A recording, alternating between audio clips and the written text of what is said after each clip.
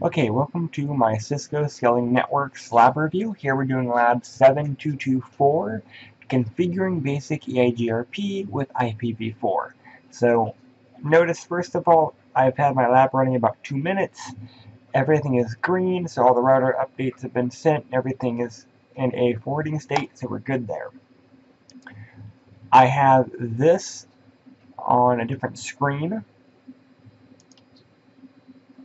I'm going to go ahead and scroll down to part 1. Let's hop over to R1 and let's go ahead and set up our EIGRP. We have to get to our privilege, then we have to get to, we have to get to our privilege, and we have to get to our configure terminal. Alright, so let's go ahead and verify what router AS number that we're going with. So actually I don't have to be in the global config for that. I can just do in the user exec mode, show run. You're going to see that this is all going to be pretty standard and default. What I really care about is that guy right there. What's really funny is that is showing router OSPF 1. I do not see router EIGRP. So, enable the EIGRP process. So here we're going to be configuring it on router 1 because it currently is not there. How do we do that? Router EIGRP. I'm going to do question mark. You're going to notice the next portion is the internal AS number, which in this example we're just using the AS number 1. So router EIGRP 1 sets it up. You'll notice it then goes into a subconfig for router-config. Let's go ahead and do that for each of the 3 routers. Next R2, enable config T, router EIGRP 1. Same thing for router 3. Enable config T, router EIGRP 1. Alright, so all of them have been configured to use the same AS number. Next, step 2, we're going to go ahead and advertise these networks right here on R1. So how we do that is the network statements. Because those are the networks that they know about.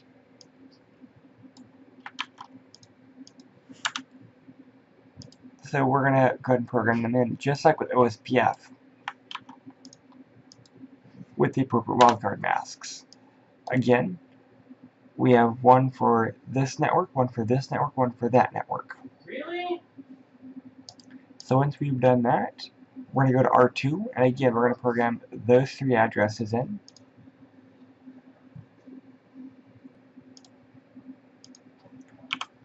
Alright. Network, we're doing the first one, 172.16.2.0. Inverse mask of 24 is that guy. Network 172.16.3.0. That's using a /30. Inverse mask of a /30 is a .3. Now it's going to form the adjacency now that R1 and R2 can communicate. Now let's go ahead and do our last network, which should be the connection between R2 and R3. 192.168.10.8 /30 again is a 0003. And that finishes off R2. We program in those 3 network statements. R3, we're going to program in these 3 network statements. Any directly attached network is what we're going for. Network 192.168.1.0 with a 2.5 as a wildcard mask. That's that guy right there. Next is, it doesn't really matter the connection between R3 and R1 or R3 and R2. They're both going to have to be there. 192.168.10.4. And it's doing a /30, so a .3 is the inverse of that. Network 192.168.10.8. And again, that's also using a /30, so the inverse of that is our .3 again. So, two adjacencies, one to R3 to R2, and one from R3 to R1. So we go ahead and we did that. Next, we need to set up passive interfaces. We do not want router updates going to the LAN. So how we do that is passive interface, and we're putting it on their gigabit interface. We're going to do that for all of them. Passive interface, gig. Basically, this tells it don't send router updates to the LAN. That way, if you have a rogue router on your LAN, you don't end up with routes being injected into your network that you didn't want in the first place. Alright, so step 3 is done. Next, let's go ahead and disable auto summary. Here we're going to issue a no auto summary command. R1, no auto summary. Again, no AU. I just hit tab to tab it out. This turns off the ability to do auto summarization.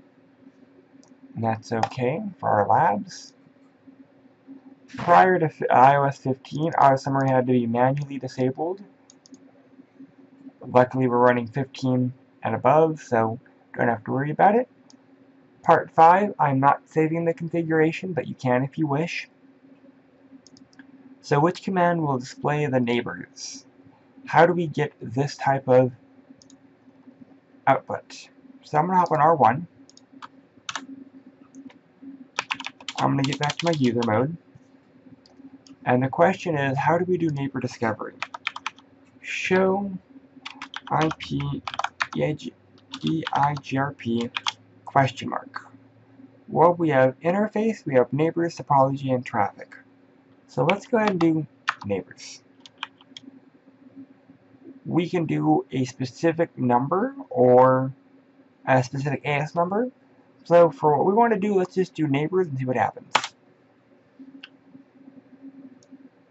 And lo and behold, show IP EIGRP neighbor. It shows the instance for AS number 1, shows our adjacencies on R1. And that's what we want. And this is similar to this. Addresses and interfaces.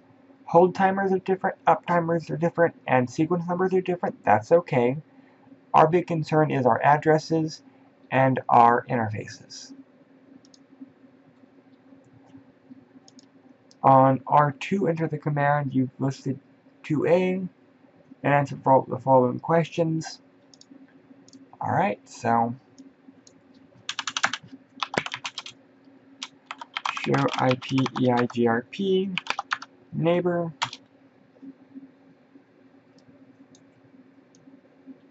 How many routes are shared on R2? We have 2.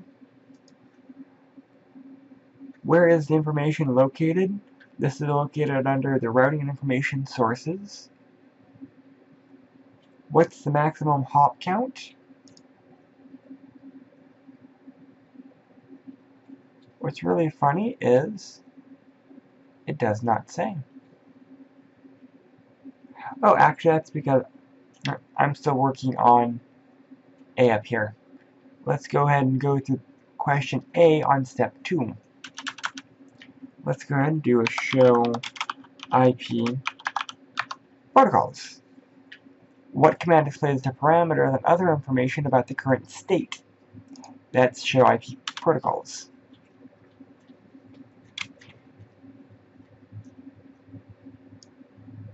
helps if I read the entire question. Alright, so to B, using show IP protocols, answer these questions. How many routes? There are 2. This information is again still located under router information sources.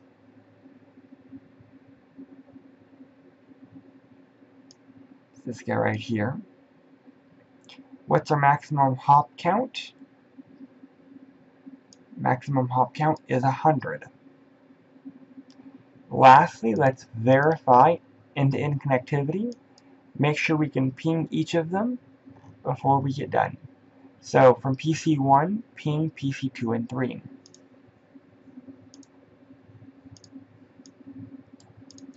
And that's what I plan on doing. 172.16.2.10. The first one should fail because it needs to send out an ARP request. But it should pick up, and it did. Next, go ahead and ping PC3, 192.168.1.10. Again, the first one should fail, but then it should pick back up. And it did. Perfect. So end-to-end connectivity is there. Let's go ahead and check results. Okay. Assessment items. Everything is checked. If you have any questions on this lab, please let me know. Thank you.